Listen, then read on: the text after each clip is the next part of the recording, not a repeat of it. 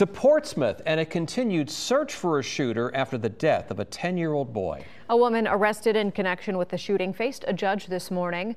Right around this time last Friday night, Keandre Thornhill was shot and killed inside his home on Farragut Street.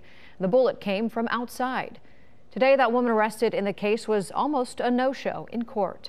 10 on your side's Andy Fox picks up the story from here. Andy. Yeah, it came close to her facing another charge. Judge Solomon Ashby called Shondae Ross first around 9 a.m. She wasn't there, a no-show. Judge Ashby continues his docket. At 9:49, I walked out of court and found her phone number and called her, telling her she's late. She had no comment. I told the judge I had reached her. I then went out of the courtroom again and would find her walking down the hallway. I directed her to courtroom 2 and her hearing began.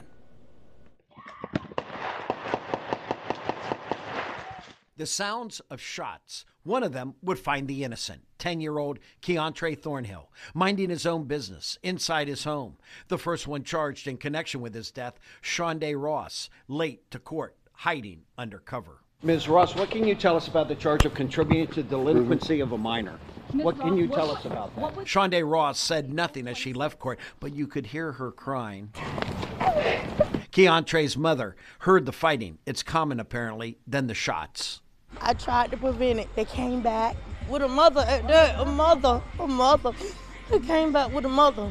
In the midst of time, my son was sitting in the window and he got killed. In court, this mother of 3 was given a court-appointed attorney. Her charge is contributing to the delinquency of a minor, but no further details have been given as the investigation is ongoing.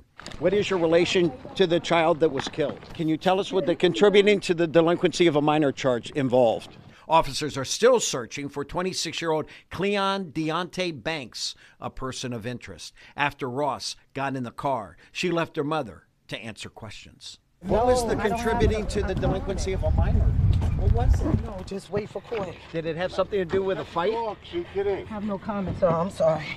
Well, this is your last chance to tell us something before you close that door. What can you tell us? Everybody else did. Sorry, I'm not being rude. Have a nice day. What's your message? Shondae Ross back in court July 1st at 9:30. We'll be there. I'm Andy Fox, 10 on your side.